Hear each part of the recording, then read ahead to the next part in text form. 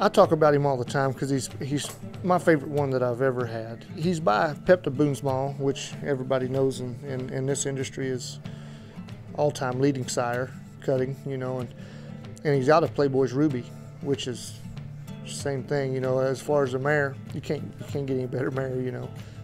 He's 16 years old now. I hate saying that, man. He sounds old, man. I ain't never had one that old, but he's a partner. You know what I mean? He's just as much my partner as Luke was, you know, and Wyatt and the guys that I've roped with.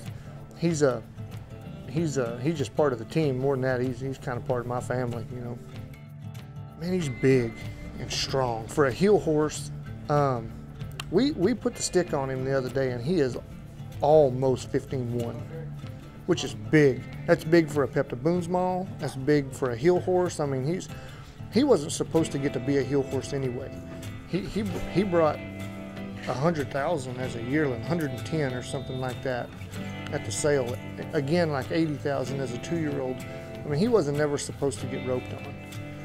I'm very thankful that he did. You know, he's been very instrumental in my path that I've been on. Like I said, I've run 30 steers in the Thomas and Mack now at the National Finals Rodeo, and 29 of them have been on him. So that says it all about him there. If you're going to get on him when the biggest chips are down every time, he's obviously the best one for me.